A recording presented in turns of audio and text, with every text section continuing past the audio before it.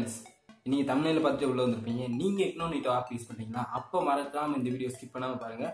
அப்போ தான் இக்னோனிட்டோ app use பண்ணுறது சேஃபாக இல்லாட்டி நாட் சேஃபான்னு உங்களுக்கு புரியும். ஸோ பார்த்தீங்கன்னா இப்போ நம்ம எதை பற்றி பார்க்க போகிறோம்னா, இக்னோனிட்டோ ஆப் வந்து ஆப் கிடையாது, டேப்.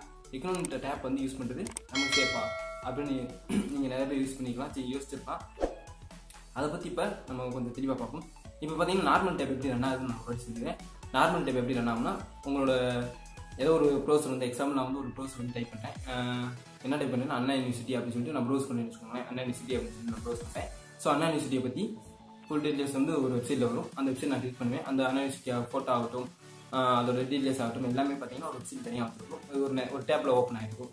பட் இதே இது பார்த்தீங்கன்னா இக்னோனிட்டோ டேப் ஒன்று நான் ஓப்பன் பண்ணியிருக்கேன். அந்த இக்னோனிட்டோ டேப்லேயும் அண்ணா யூனிவர்சிட்டி அப்படின்னு சொல்லிட்டு அந்த வெப்சைட்டுக்குள்ளே போகிறேன். அதே மாதிரி தான் இமேஜ் ஆகட்டும், கோடிங் ஆகட்டும், பேக்ரவுண்ட் யூஸ் பண்ணுற கோடிங் ஆகட்டும், உள்ள இருக்க லெட்டர்ஸ் ஆகட்டும், எல்லாமே அதே மாதிரி தான் வந்து உட்காந்துருக்கும். ஸோ ரெண்டுக்கும் டிஃப்ரென்ஸ் பார்த்தீங்கன்னா அதில் ப்ரைவசி மெயின்டைன் பண்ணுவாங்க, இதில் ப்ரைவசி கிடையாது அப்படின்னு சொல்லியிருப்பாங்க. பட் இதில் என்ன நடக்குதுன்னு பார்த்தீங்கன்னா, நீங்கள் நார்மலாக வந்து நம்ம நார்மலாக யூஸ் பண்ண டேப் பார்த்தீங்களா, இந்த டேப்பில் பார்த்தீங்கன்னா இப்போ நீங்கள் அனாலிசிட்டி வந்து க்ளோஸ் பண்ணி வச்சுருக்கீங்கன்னா, அனாலிசிட்டியில் இருந்த அந்த இமேஜஸ் ஆகட்டும், அதோட பேராகிராஃப்ஸ், அதாவது மீன்ஸ் என்னன்னா உள்ள இருக்க அந்த கண்டென்ட்ஸ், இதெல்லாம் பார்த்தீங்கன்னா உங்களோட ப்ரௌசர்லேயே கேட்ச் ஃபைலாக ஸ்டோர் ஆகிருக்கும். அண்ட் குக்கீஸ் இருந்துச்சுன்னா குக்கீஸும் ஸ்டோர் ஆகிருக்கும், ஹிஸ்ட்ரியும் ஸ்டோர் ஆகிருக்கும். ஸோ இந்த மூணு பார்த்தீங்கன்னா உங்களோட ப்ரௌசர்லேயே ஸ்டோர் ஆகிருக்கும்.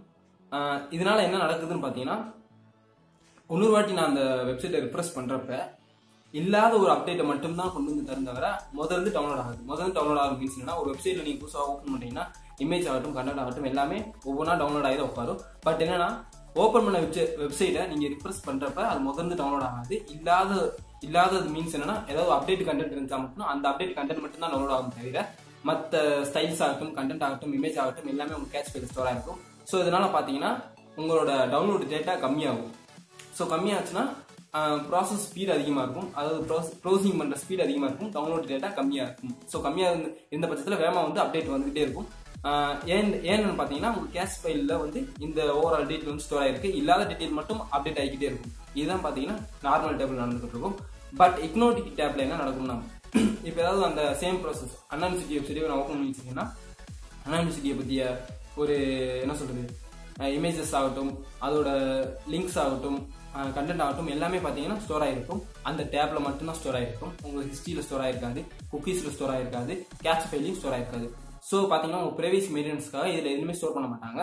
இதனால என்ன நடக்கும்னு பார்த்தீங்கன்னா, இப்போ ஒவ்வொரு வட்டமும் நீங்கள் டேப் வந்து ஓப்பன் பண்ணுறப்பையும் புதுசாக தான் டவுன்லோட் ஆகும்.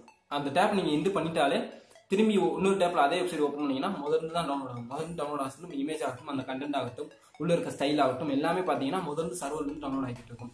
ஸோ அந்த வெப்சைட் வந்து இப்போ நீங்கள் டவுன்லோட் அந்த ஒரு பேஜுக்கான ஒரு எம்பி நான் ஒரு எம்பி கணக்கில் சொல்கிறேன், ஒரு 2 MB வந்து டவுன்லோட் ஆயிருக்கு அப்படின்னா, இக்னோனிட்டோ டேப்பில் வந்து ஒரு 2 MB டவுன்லோட் ஆகும். அதே எம்பி தான் பார்த்தீங்கன்னா நார்மல் டேப்பில் டவுன்லோட் ஆகிருக்கும். ஆனால் நீங்கள் புது டேப் போட்டு ஓப்பன் பண்ணுறப்ப இக்னோனிட்டோ டேப்பில் திருப்பி ரிக்வஸ்ட் பண்ணுறப்ப அதே 2 MB டவுன்லோட் ஆச்சுன்னா இங்கே வந்து அந்த 2 MB டவுன்லோட் ஆகாது, அதோட கம்மியாக தான் டவுன்லோட் ஆகும். ஏன்னா அது பார்த்தீங்கன்னா ஆல்ரெடி கேஷ் ஃபைலில் ஸ்டோர் ஆகிருக்கும். ஸோ இல்லாத ஒரு அப்டேட்டை மட்டும்தான் அது டவுன்லோட் பண்ணு தவிர மற்ற எந்த ஒரு அப்டேட்டையும் அது டவுன்லோட் ஆகாது. ஏன்னா எல்லாமே கேட்ச் ஃபைலில் ஸ்டோர் ஆகிருக்கும். எங்கன்னு பார்த்தீங்கன்னா நார்மல் டேப்பில். ஆனால் இக்னோனிட்டோ டேப்பில் பார்த்தீங்கன்னா முதல்ல டவுன்லோட் ஆகும். நீங்கள் அந்த டேப் என்டர் பண்ணிட்டு திரும்பி ரிக்வஸ்ட் கொடுத்தாலும் முதல்ல டவுன்லோட் ஆகிட்டு இருக்கும். ஸோ இதான் பார்த்தீங்கன்னா ரெண்டுக்குள்ள டிஃப்ரெண்ட். இந்த ரெண்டுக்குள்ள டிஃப்ரெண்ட் ஏன் இந்த டிஃப்ரெண்ட் இருக்குன்னா, இதில் வந்து எந்த ஒரு ஃபைலோ குக்கீஸோ எதுவுமே ஸ்டோர் பண்ண மாட்டாங்க உங்கள் ப்ரைவசிக்காக. ஸோ இக்னோனிட்டோ டேப்பை பற்றி உங்களுக்கு தெளிவாக புரிஞ்சுக்கணும்னு நினைக்கிறேன்.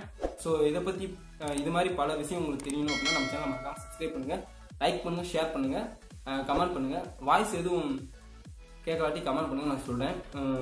அடுத்தது மைக் வாங்கி நல்லா பண்ணுங்க. ஓகே ஃப்ரெண்ட்ஸ், தேங்க்யூ ஃபார் வாட்சிங் வீடியோ. மறக்காமல் சப்ஸ்கிரைப் பண்ணிடுங்க, லோ சப்ஸ்கிரைபர் இருக்குது.